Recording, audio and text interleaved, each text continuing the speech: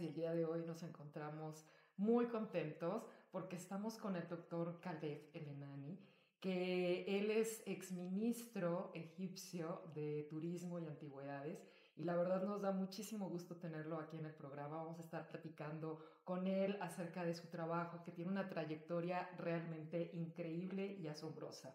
Bienvenido, welcome. Thank you. Quiero que me platique acerca de los descubrimientos y proyectos que consideran más significativos durante su mandato como ministro de Turismo y Antigüedades. I enjoyed serving the Egyptian heritage as Minister of Tourism and Antiquities for almost 6.5 years.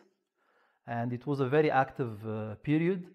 We were able to open and to innovate more than 20 museums in Egypt. And we organized big cultural events. I'm very, very proud of two of them. The Golden Mummies Parade, when we moved 22 mummies from the old iconic Egyptian Museum in Cairo to the new Egyptian Museum of Civilization, the 3rd of April 2021. And it had a huge impact to raise awareness among the Egyptians and to bring more tourists to Egypt.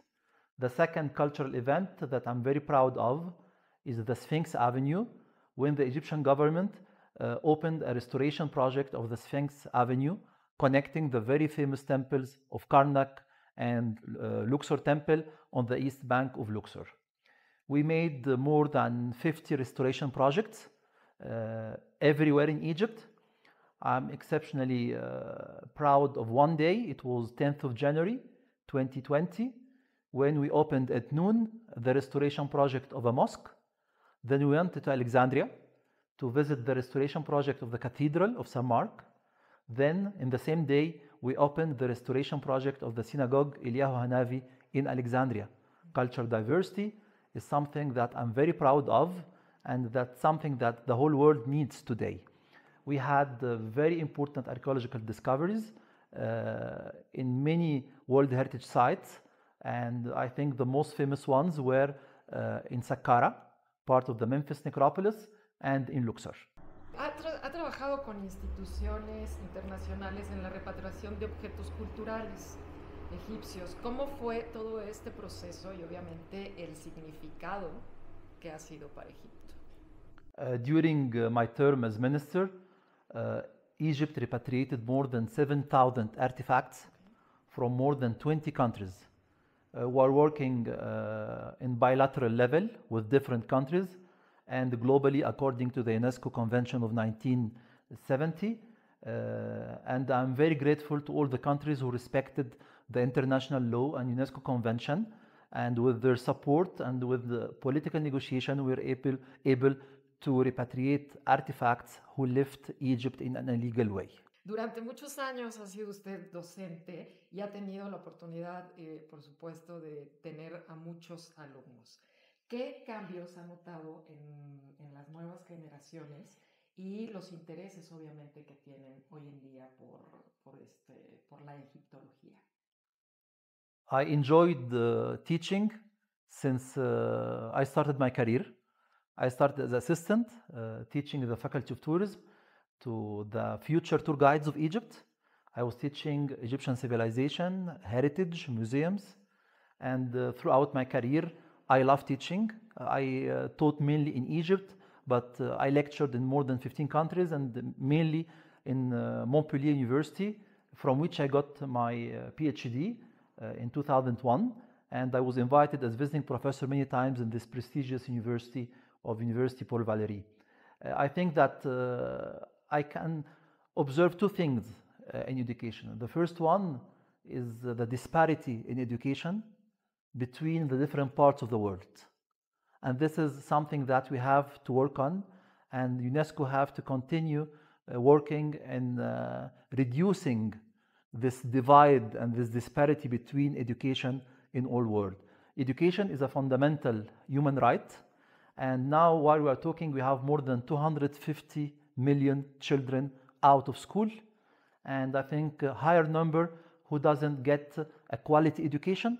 So I think that we have to work all together to implement the SDG number 4 of quality education for all and lifelong learning. And this is something very important. So this is the first concern. The second observation is regarding the use of technology. And in the future, with the appearance of AI and new technologies, I think that the whole world now has to work seriously on education after 2030. How we can get the good side of AI, of modern technology, to enhance the quality of education, of inclusive education, for girls' education, and education related to the needs of the different countries on the earth. Ahorita que habla de la tecnología, obviamente se han creado mucho las visitas virtuales en los museos y demás. ¿Qué piensa él de estas visitas y que no se pierda esa esencia de que puedan visitar obviamente también el museo físicamente, ¿no? Today, in the archaeology world and museums world, we cannot work without the advanced technology. We use the technology in the archaeological mission to do the excavation, the documentation of artifacts, to enhance the experience of visitors in museums, in archaeological sites. And we have to continue to work using the latest technology in this field.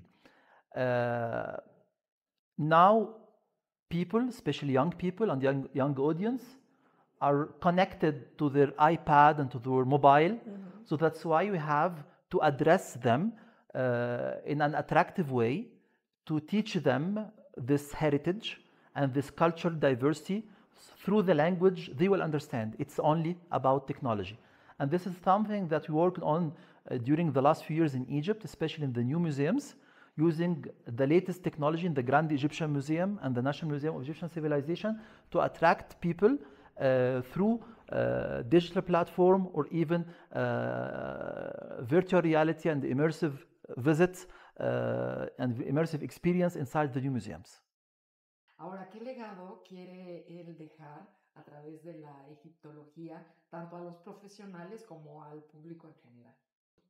This is what I taught all my life to my students, how to explain the sites, how to do a proper site management and museum management as well. I do believe in the power of culture to bring people together and to establish peace on earth.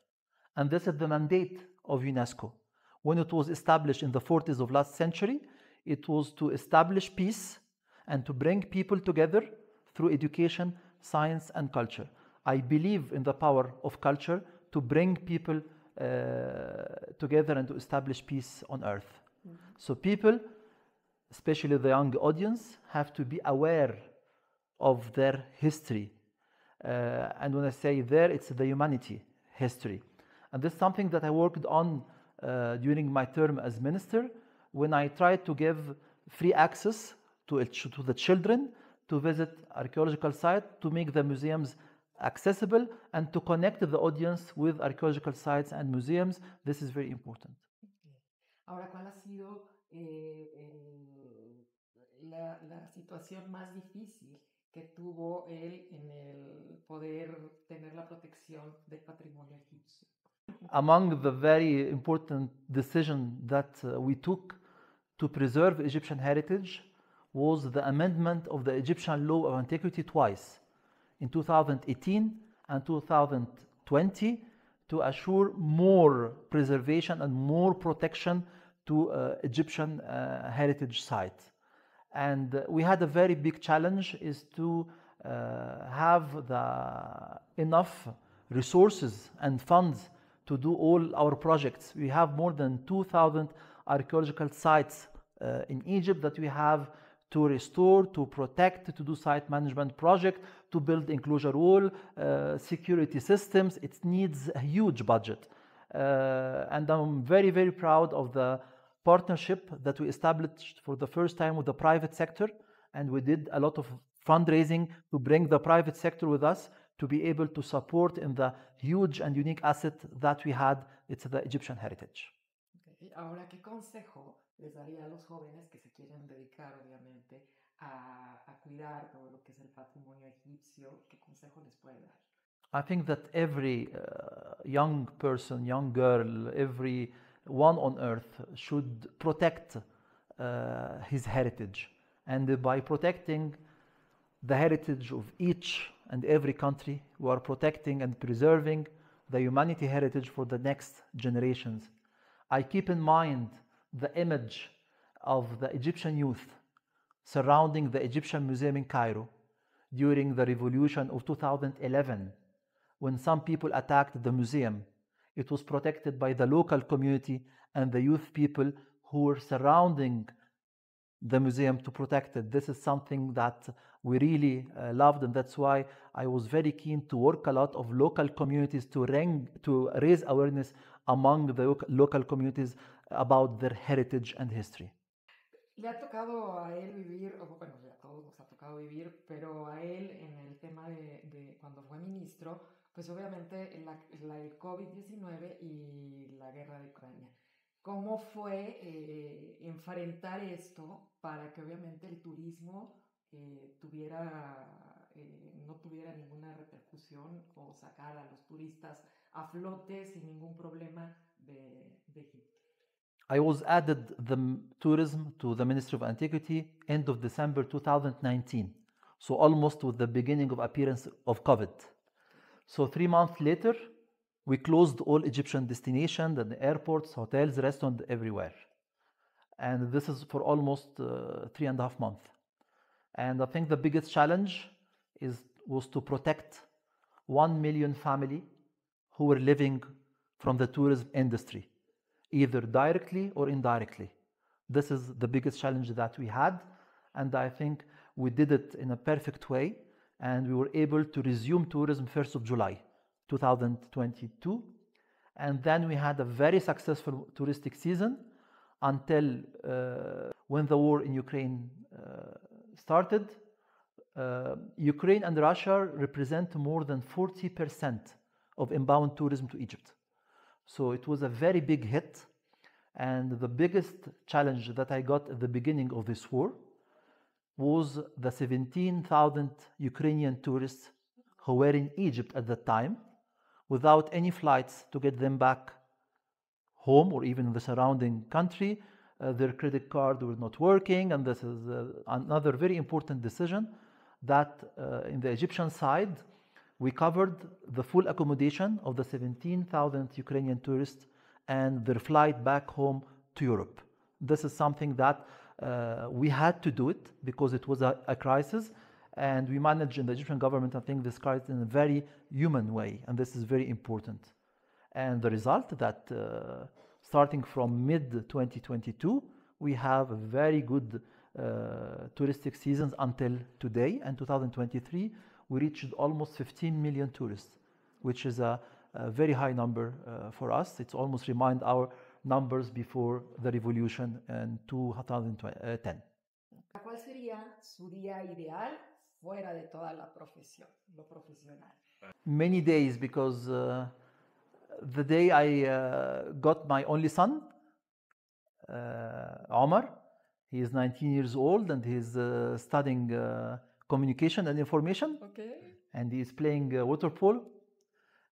This is a very special day in my life. The day of my wedding, of course, and the day I got my PhD, because it was years and years of work. So I was very happy to obtain my PhD. This is a few days among others, of course. Ahora, ¿qué cualidad le interesa o le gusta más de las personas que trabajan o aprecia más, que trabajan con él y obviamente ya de forma personal? Of course, to be honest, and for people who value the human contact. This is very, very important. Rich people from whom I can learn. This is something I like deep persons who have a reason for their life. And you can understand that when I decided to do Egyptology in the beginning of my career, I followed my passion. And I love the people who follow their passion, who are doing what they believe in. The people who can decide their lives. Ya para finalizar, como candidato a la dirección de la UNESCO, ¿cuáles son las principales metas y visiones para fortalecer la cooperación cultural y la protección, obviamente, del patrimonio mundial? In my vision for UNESCO, I dream of a UNESCO for the people. A UNESCO that the people on earth, all the people, with all their cultures, religions, colors, gender, are respected, and they will be the priority. A UNESCO that is appreciated by all people, and I want that everyone on earth feel and know UNESCO. So one of the most important pillars of the campaign will be the approach of peace and the respect of human rights to help the countries to advance the SDGs. Many pillars of my campaign, we are drafting now our vision concerning the governance, concerning the education, to give quality education for all, especially for girls and for the vulnerable in natural disaster zones or conflict zones, work on the training of the teachers, encourage the investment for education, science to reduce the divide between the different nations, and to use in a best way, in an ethical way, the new technology, especially the artificial intelligence, to work globally to preserve our planet, our rich biodiversity, our oceans, to have clear water management plans, to reduce the impact of climate change, especially for vulnerable countries and the seeds, to raise awareness among the population of the impact of climate change, to make more resilient populations and communities, to work on the cultural heritage preservation, to help countries to inscribe more sites on the World Heritage List, to make all people know their own intangible heritage, to register it, and to make the whole population on Earth recognize this intangible heritage, to encourage the artistic and creative industries, to protect the artists, especially during crises like COVID, like conflicts, to protect the journalists, and to work on a reliable and free freedom of expression and accurate information to reach everyone, to support the vulnerable, mainly women on Earth, priorities like Africa, the youth, the sports, the displaced people because of natural disaster or conflict. UNESCO, it's a very wide scope. That's why we need the whole planet to work all together to establish peace and to bring people together for a better tomorrow for our children. صديقاتي وأصدقائي شعب المكسيك العظيم، نحن نبعد جغرافيا جدا عن بعض. يمكن فرق التوقيت حاليا هو 9 ساعات، مسافة زمنية ورحلة طويلة. ولكن نحن متقاربين جدا ثقافيا، لأن شعبنا أصحاب حضارتين عظيمتين أثروا في البشرية. منذ أن وطأت قدمي بلدكم الجميل أشعر وكأنني في مصر، ثقافيا وحضاريا، ومقابلة رائعة من الجميع، وحتى الوجوه هناك تشابه كبير. كل تمنياتي بالرخاء والسلام ومستقبل باهر لكل الأطفال وغد أفضل للمكسيك والمصر ولكل البشرية. Muchísimas gracias. Thank you. Le deseo todo el éxito, que le vaya muy bien y ojalá y sí lo podamos tener en la UNESCO. ونعمل الحوار بقى التاني في باريس. Y hacemos la siguiente entrevista en París. Por supuesto, desde hoy la agendamos.